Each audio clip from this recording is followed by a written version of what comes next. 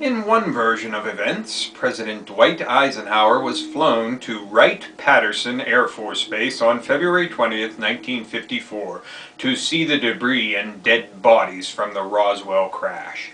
Some versions weave a far more elaborate tale that Ike met with Nordic-looking creatures and began intergalactic peace talks with them, the Greys, and several other alien races. Secret and Express 2, Banned Ideas and Hidden History in the 21st Century. Hello and welcome to another edition of the Stench of Truth. Today we see a credit card restraint bill being passed by the Senate, which does very little to actually help consumers. It's a lot of gloss and window dressing for something that is a very serious problem, which is not being addressed in this measure, and I suspect that what will happen is a very similar, if not the exact same bill, will be passed by the House, and it will have a certain veneer to it which will make it seem like they're doing something to help the consumer in this country, when in fact all it is window dressing and a lot of huff and puff over nothing.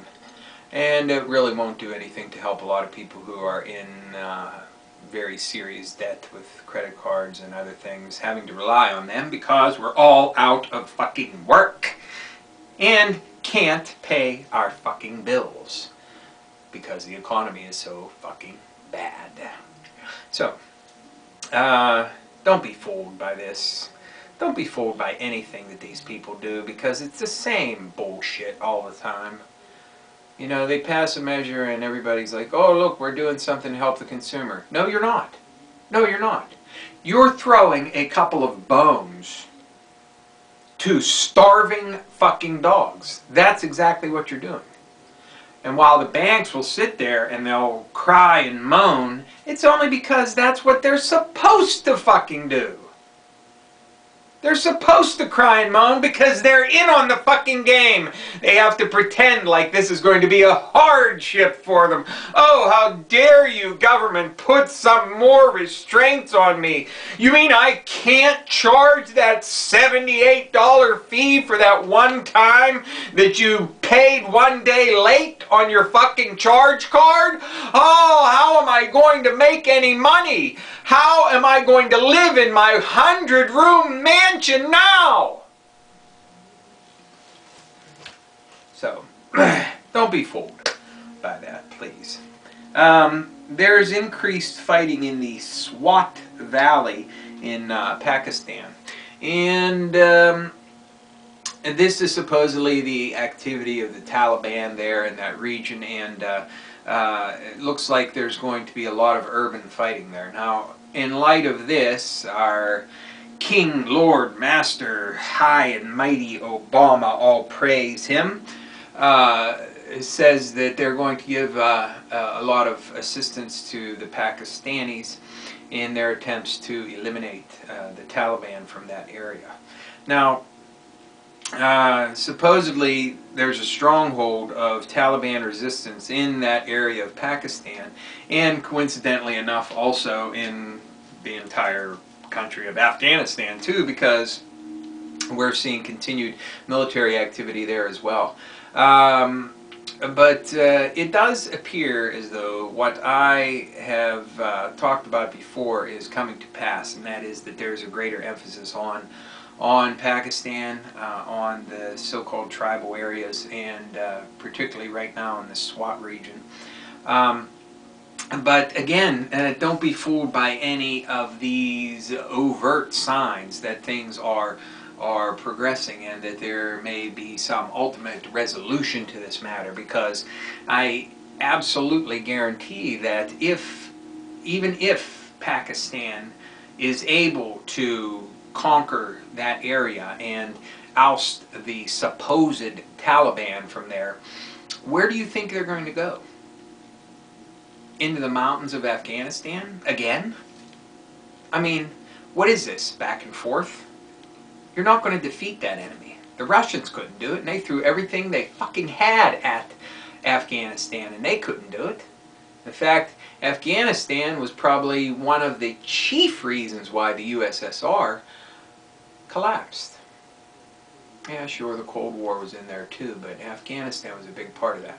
And they threw every fucking thing they had at Afghanistan, and they couldn't take it. So here we are, not even putting in everything we have, and we've been bogged down there since 2001. It's 2009.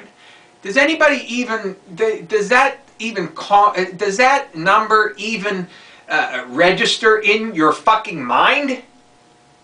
We've been in Afghanistan for 8 fucking years. World War II lasted from December 1941 to approximately September of 1945. Do the math. For God's sake, do the fucking math. The last great world fucking war we're in for less than 4 years, and we've been in Afghanistan for going on 8, so over 7, going on 8 years, and it's worse than it was a couple years ago. So what does that tell you? So there's no end in sight for any of this, and if people give you an impression that somehow things are going to work out, that oh, we're going to pour all these people in here, we're going to pour all this money and all this help into Pakistan and Afghanistan and everything else, and we're going to solve it. You're fucking wrong. It's not going to happen.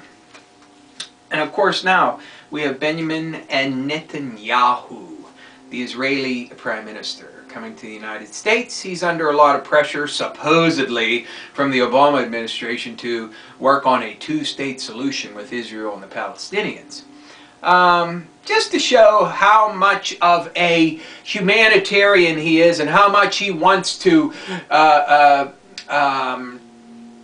give the impression that he's acquiescing to some of the demands that are supposedly being put on him by the United States, he proceeded to bomb Gaza again. And apparently what is being said about this is that the bombing was directed at smuggling tunnels. So in other words, what you're saying is we have you completely fucking hemmed in, and if you don't like it, tough shit, and so you're trying to get some desperately needed supplies through tunnels, so we're going to bomb the shit out of them too, so that you all die. So thank you, Israel. And once again, thank you for showing us who really is the boss in this relationship, U.S.-Israel, because supposedly we're putting pressure on Netanyahu, and at the same time, he's fucking bombing Gaza and killing more Palestinians and trying to cut off what little and limited supplies that they have coming in through these tunnels. So, who's the boss in that relationship, I ask you? Thank you.